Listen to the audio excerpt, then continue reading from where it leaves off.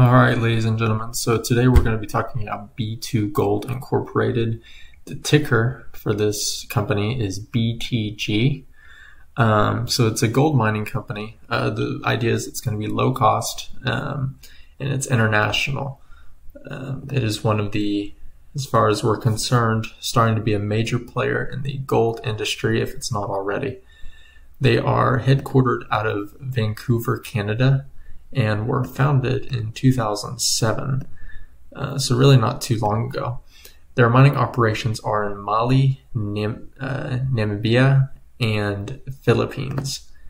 So their statistics, so their revenue, so this is before liabilities, was $1.79 billion. That revenue has had a year-over-year growth rate of 52.9%, which is really good.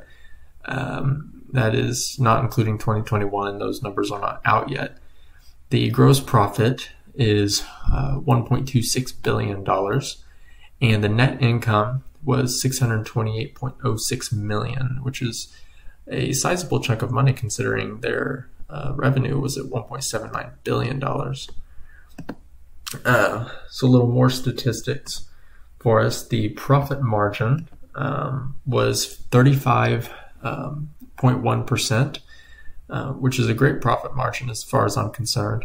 The market capital is at $4.76 billion. So that's just the company overall. Its cash is $479.68 million. That's how much it has in the bank.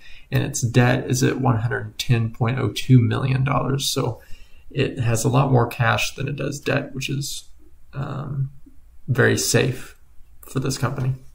Its price to book ratio, which you want to be between 1 and 3 as far as the ideal range, is at 1.86. So it's fairly low, meaning it's a bit it's valued fairly, I would say.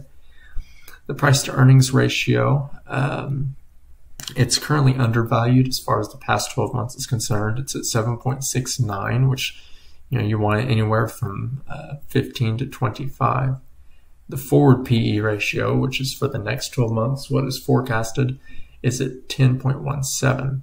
So still relatively undervalued considering everything really. Now, analysts so far, there's 8. None of them have given the stock a sell rating. 6 of them have given them a buy rating, and of those 6, a couple of them, and I'm not sure how many, gave a strong buy rating. So far, analysts believe this is a very strong company.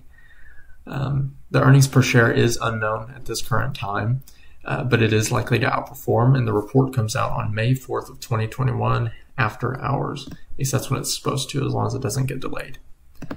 The downsides to the company.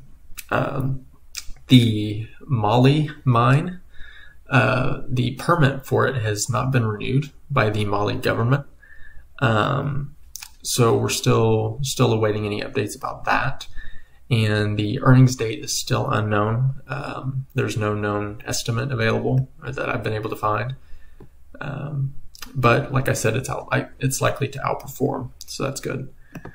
As far as forecast and dividends, if you hold any equity in the stock in the company, so its current price is at $4.22. That's as of 1:33 a.m. on March 31st, 2021. The 1-year price forecast, the low is at $5.75. Its median is at $7.99. So basically $8. That's roughly a 90% increase from its current value, and a high estimate of $10.32. The dividend is 2.38% return on any equity that is held.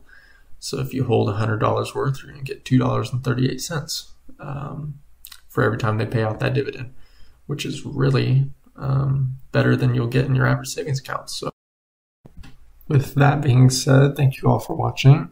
If you enjoyed, leave a like and hit that subscribe button, and to keep up with the latest content. Thank you to all the current subscribers. Your support helps this channel grow. And until next time, this is Stocks and Sports out.